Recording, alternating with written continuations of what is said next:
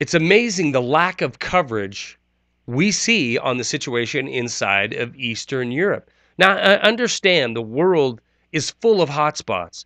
We have tragedy going on between Israel and Gaza. We have a North Africa that is destabilized to the point of civil war everywhere we look.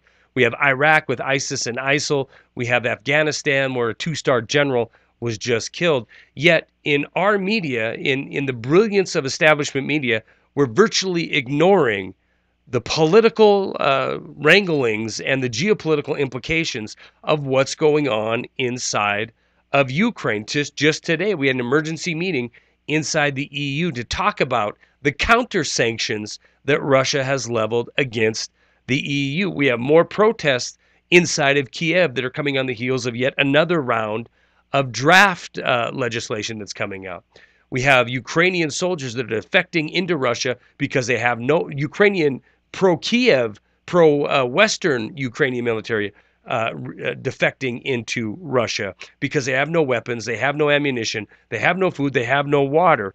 We have 20,000 troops massing on the border between Ukraine and Russia right now, and our media would have you believe there's nothing to see here, that everything's going to be fine.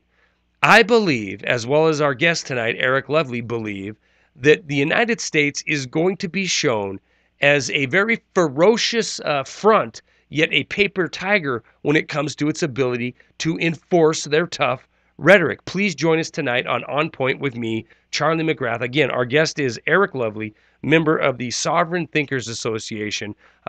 Very, very good program. We're going to break down the different potential scenarios that could come out of this conflict between the West and the East, centering on Eastern Ukraine. On Point is seen exclusively on the Boiling Frogs Post. If you want to see this entire program, please subscribe today to the Boiling Frogs Post for the entire On Point episode, as well as a countless number of other programs that is going to deliver you commercial-free, truly independent media.